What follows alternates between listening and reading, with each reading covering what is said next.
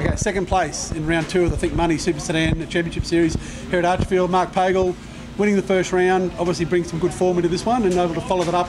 Different track completely, I guess, to what you ran in Bundy, but the car obviously really hooked up to whatever conditions. Yeah, no, the car is really good on any sort of track now, so which is good. Come down here, didn't really expect to do that well. There's a lot better drivers and cars and that down here there was in Bundy, or a few more of them, but from 6 to seconds, not too bad, I reckon. And you were sort of closing in on Jordo until that last restart, and then sort of he managed to sort of get away from you. So you were saying earlier that the car sort of changed a little bit on that last run? Yeah, that last restart after that, the front of the car just didn't stick at all. So whether the front of the tyre, right front tyre got cold or what it was, I don't know. I'll have to have a look when I get home, whether there's something else wrong. But, I'm going to say now, you're obviously leading the series in a pretty good position now. So Rockhampton's the next round. So obviously now you're just saying for the car, you come off the track, the car's pretty good, not much to do.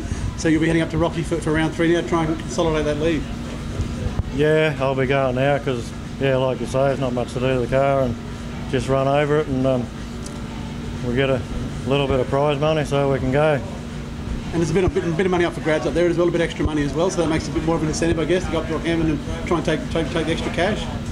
Oh yeah, more money the better, I suppose, but you got to win it to get it. So well, you've been winning plenty so far, so well done. Second place tonight, great run, leading the series now, so congratulations. Yeah, thanks very much, and thanks to all the sponsors.